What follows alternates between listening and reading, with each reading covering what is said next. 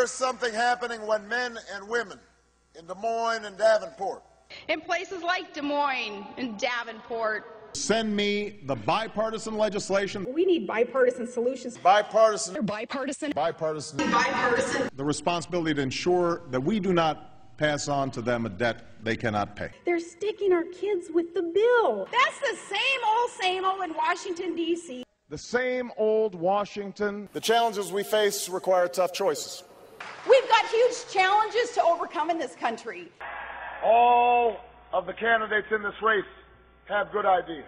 We put our ideas and our experience out there on the table. We have been told we cannot do this by a chorus of cynics. Opponents of this message, they're seeking to marginalize this movement. When people are willing and to meet halfway and stand up for common sense solutions and values, then we want to work with them.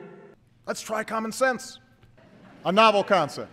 Change in this country comes not from the top down, but from the bottom up. Our government's supposed to serve from the bottom up and not move toward this top-down big government takeover. the top down, not the bottom up. We are ready to take this country in a fundamentally new direction.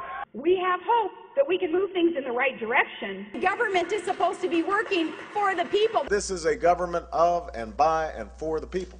If you want real leadership and not just rhetoric. Tone down the rhetoric a little bit.